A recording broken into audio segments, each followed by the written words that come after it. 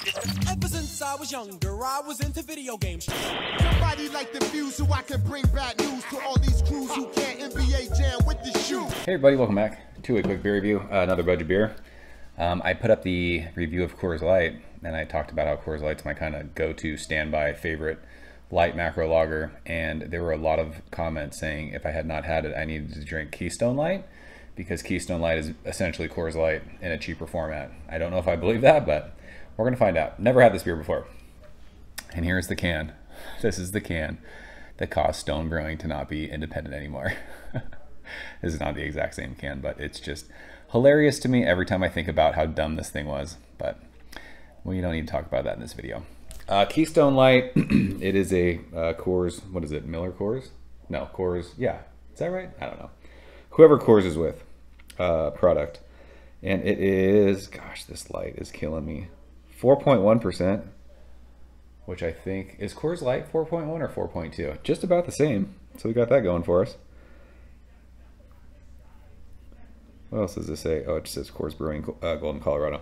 I actually asked my dad about this when I saw him over the weekend. I was like, hey, you're a Coors Light drinker. Did you ever drink Keystone Light back in the day, hearing it was the same thing but cheaper? And he said that he had drank Keystone Light because it was cheaper at times, but he says it's not the same beer. He doesn't think so. He said a lot of his friends switched from Coors Light to Keystone Light because it was so much cheaper than Coors Light. I will say, in today's beer world, I was at a gas station. I had to randomly get gas after I dropped my oldest son off at baseball the other night. Gas stations are not the place to get deals for beer. They never have been in California anyways. But at the gas station, a 15-pack of Keystone Light was $7. That's insane. Very, very cheap. So I didn't want to commit to that many beers, but I was like, that was all they had there. And I wasn't about to go drive around town looking for Keystone Light. So I grabbed 15 of them. You know what? Fuck it. Why not? So let's see if this reminds us of Coors Light. I will say we will do a blind battle beers between Keystone Light and Coors Light, but let's drink it on its own first. Never had it. I looked at the can before starting this video. It said enjoy by January 2023, so plenty fresh. It is crystal clear. It's really light, but it has that just American macro lager yellow hue to it. Finger of fluffy bright white head. Plenty of carb in the glass. It actually looks good. So let's shove our fat nose in it. See what it smells like. This doesn't smell like much. It's grainy, but it just, I don't want to say it smells watery, but it smells watery to me.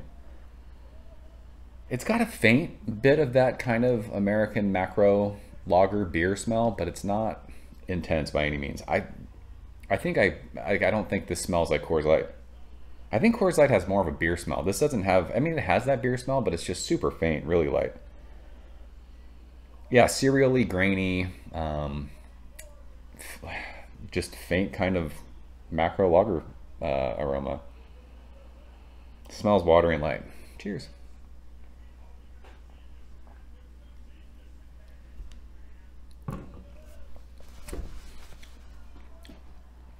So it smelled very light. It tastes very light. Thankfully, it tastes a little bit more like beer than it smells, but not a whole lot. This is a super like non-offensive, mild, light macro lager. A little bit of sweetness on the finish. It's got a tiny bit of like that beer bite, middle of your palate, but this, you know, it drinks watery. It's not very flavorful. There's not a whole lot to it. I'm pretty sure I could tell the difference between this and Coors Light. I don't think this is the same beer. I did some reading, and like someone was like, oh yeah, when they do Coors Light and it's in the tanks, the top half of it is Coors Light and the bottom half is Keystone Light. I'm like, that doesn't make any sense to me. It just doesn't make sense that Coors would have two products in different packaging, pay for having cans, but then just charge a lot less for the same exact beer. Like, I don't think it's the same beer. I'm not mad at having 14 more cans of this. Like, this is gonna be super easy to drink. I mean, it's 4%. I mean, it's spritzy and light on your palate, but not a whole lot to it. Not a lot of flavor. It's just kind of grainy, watery macro lager. So, yeah, I'll drink this blind with Coors Light, but I'm pretty sure I'll be able to tell which one's which. But I guess we'll find out. That's why we do it. So, yeah, not much to this one. Keystone Light. It's light American beer. that's what it is. So not offensive, no off flavors. I guess if somebody wanted to like get into beer, this would be something you give them, this or like Natural Light, because it's not going to be like overpowering in the beginning. Like maybe, I don't know. You guys Keystone Light fans, I don't hate it. It's just nothing special. And I think that Coors Light's better than this, but we're going to put it to the test. So there's the can. The review's over. We drank Keystone Light finally. So if you guys are fans, let's talk about it. And I will see you guys soon. Appreciate you watching. Cheers. Thank you for coming behind the bar, in the arcade, all that shit. Ever since I was younger, I was into video games. Somebody like the view so I can bring bad news to all these crews who can't NBA jam with the shoe.